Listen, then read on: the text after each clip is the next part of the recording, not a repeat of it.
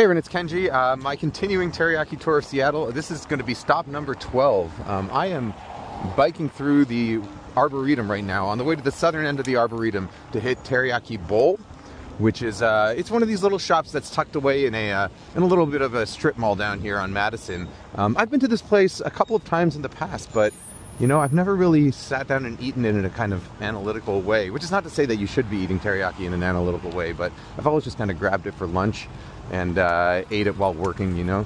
So we'll see how it is when I sit down and actually think about it. That was fast. So this is another one of the cheaper stops. It was it's $11.99 just for the chicken, $13.99 for the chicken and gyoza combo. So a couple bucks cheaper than your average place. I like this little mall here, you know, they've got a couple of nice things around. There's Nick's on Madison right up there, which is a family-owned restaurant. I see Nick at the supermarket sometimes. Nice guy. He always gives my kids Hot Wheels when we go in and eat there. There's Nishino across the street, great little local sushi spot. You know, there's a couple of nice cafes. There's Cafe Arosa here, which does waffles and coffee, and then Bella Epicurean, which does more, you know, croissants and things like that. And then, you know, there's the Shell Station, which is the nicest Shell station on the southern corner of the Arboretum. All right, let's find a spot in the park to go eat this, huh? So that was only $13.99 for the chicken and gyoza combo, which is one of the more inexpensive ones I've had. $11.99 for chicken alone. It might be even the most inexpensive one I had.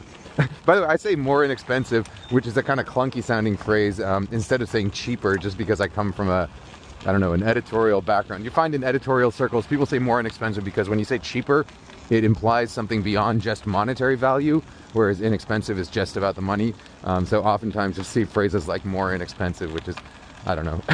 It's just one of those things people end up saying when you've been writing for newspapers and magazines or websites for a long time. Anyhow, let's sit down and eat it. The azaleas are almost in full bloom now. The Arboretum is gorgeous, so I'm going to sit in here and eat. Alrighty. Found a nice spot by the goose pond. There was a goose staring at me intently over there. Let's see how we are when we're eating with intent as opposed to just eating as a casual lunch, you know? Oh, that looks, wow. This does not look like $11.99 teriyaki. I always like when the chicken's kind of like very obviously just been sliced fresh and then put on here. Sometimes you get like a mix of pieces that are just kind of tossed on there, but you can see when it's like arranged nicely like this, clearly somebody took this chicken, put it on a chopping board, cut it up, slid it into the package, and then put sauce on top, which to me tells me that it was it's more fresh. It's not going to be, it's probably going to be less dry and more freshly cooked than the kind that's been kind of sitting there holding already pre-sliced and rewarmed, you know? This looks good. All right, let's start with the salad. So this salad has no carrots, just chopped iceberg and dressing, pre-dressed. Very small amount of it. But I guess that's the part that most people give up first. Not me, I don't know. I like the salad.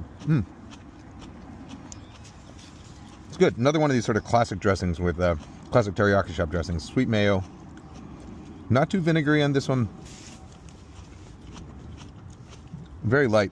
You know, when I say sweet mayo, it almost tastes like if you've ever lived in the or been to the UK and got salad cream, you know, which is kind of like a thinner version, thinner, slightly tangier, sweeter mayo.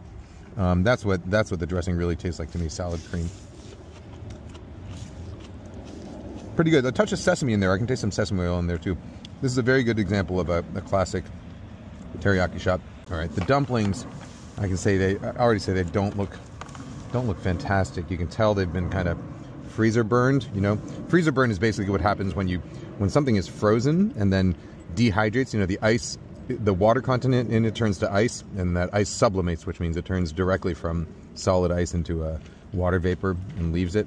And that's what causes the sort of dehydration of freezer burned foods. You can tell that this has been a little bit freezer burned. Those dumplings have been in there a while. Well, let's see how they taste anyway. Yeah, correspondingly, this ginge really tastes kind of plasticky as I spill it all over my lid. No, those dumplings are a pretty hard pass for me.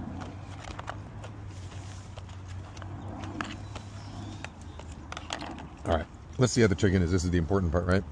I can already tell you I like the way it looks. Not the chariest char of all the teriyaki chicken I've had, but it definitely looks fresh sliced. It looks like it's been marinated, not overly marinated, not too hammy looking. It looks more, you know, meatier. And it looks fresh sliced, which is great.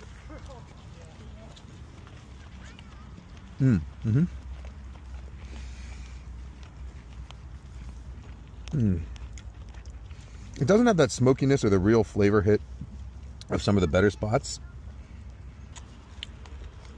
Tastes like real chicken, tastes like freshly cooked chicken. Or at least chicken that was reheated whole and then sliced, as opposed to sliced and then reheated. That's always sort of the thing that kills teriyaki, is when you slice it and then you reheat the slices and they dry out on the edges. The sauce is quite a sweet one, pretty sweet and gloppy, with some amount of sort of fruit flavor going on. For $13.99 plus tip, this is a pretty good deal. Actually, $11.99 if you don't do the dumplings, and I would recommend not doing the dumplings here. $11.99 for this much chicken, this much rice. Chicken that's freshly sliced. It's a good deal. Especially because you're right next to the Arboretum. And the Arboretum is a beautiful park year-round. All right, here's one piece that looks like it has a little more char. Maybe I need to start asking for like the well-done pieces, you know, the extra charred pieces from now on. But here's a piece that has a little bit of extra char. Let's see if that makes a difference. I don't smell much smokiness even in the charred pieces though. Touch of smokiness, but you know what? It comes out a little bit more dry than crispy. I think the problem is probably their grill is not quite hot enough. So by the time things brown and char like this, the chicken is dried out a little bit, overcooked and dried out a little bit. Whereas if you had a hotter grill, you can char things while still maintaining that juiciness inside. All right, teriyaki bowl. Not a bad deal at all. In fact, a very good deal. I like this spot. It's pretty local to me. Yeah, come here. Don't get the dumplings. All right, guys, gals, non-binary pals. I'll see you next time. Hang on a second. I forgot the rice. All right, so the rice was buried under the chicken. So it does have that sort of, you know, covered in sauce thing going for it, which I know a lot of people like. I kind of like having my rice separate often, but no, it looks okay. Yeah, this is properly cooked rice. Not mushy, even under the sauce, it kind of holds up. It's a solid. Solid for sure. All right. Oh, and my drink today is a Snapple iced tea. I like Snapple better when it used to come in the glass bottles instead of the plastic, but you know, it still tastes like anything other than actual tea. All right. See you later.